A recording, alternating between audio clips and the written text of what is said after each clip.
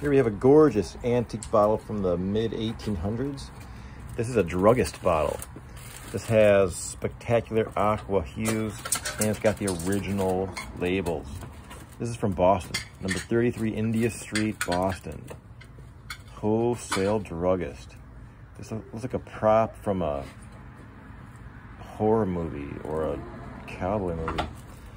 The label, oil something or other, some kind of old-timey concoction. This is blown in a mold. You see the seam, and it's got an applied lip. That was a gob of hot glass they just wrapped around to make the lip. It's got a crack right there, but it's still really gorgeous.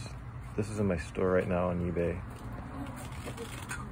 1840s, 1850s. It's got a really rough pontil. It's pretty sharp. That's the way it's supposed to be. That's how these bottles are produced. Spectacular production bubbles throughout. I love production bubbles. It's a captured time. It's mesmerizing.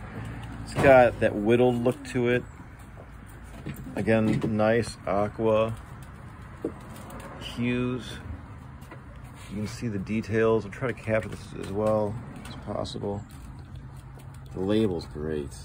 I could see someone from a prop house buying this from me. I have prop house customers, and this could be it. This is the real deal. Look at that. Gorgeous. It's a tall bottle. I think it's roughly, say, 13 inches tall. The label's what gets me on this one. Well, the bottle, the glass itself is also gorgeous. Even with that chip, it's still it commands your attention, and then the label draws you in even closer. This is a mid-1800s wholesale Druggist from Boston glass bottle.